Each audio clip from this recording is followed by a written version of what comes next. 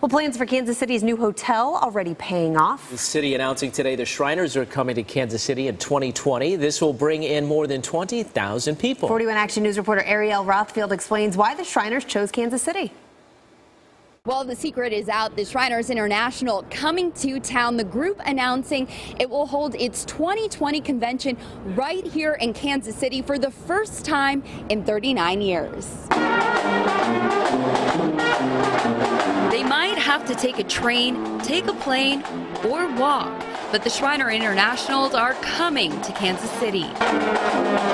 We're just excited to be here. Visit Kansas City, and Mayor Sly James made the big announcement Thursday, estimating the group, known for its fun events and philanthropic mission, will bring in nearly $18 million. The ladies are out shopping and spending money, and when nighttime comes, everybody's on the street, and we can't wait to get in the Power and Light District during that time. This convention is the 5th major group now coming to town, and it's helping turn around the city, which in years past struggled to attract and keep big conventions.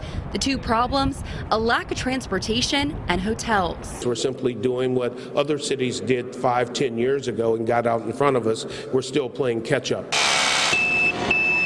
Right now, the city continues to build its 2-mile streetcar with high hopes of having a starting line opened by March, and will soon break ground on an 800-room convention hotel. We're doing a pretty good job of getting the word out and making sure that people know that we're open for business, and they're responding at a pretty high rate. A plan he hopes will get more conventions like the Shriners to say, Kansas City, here I come.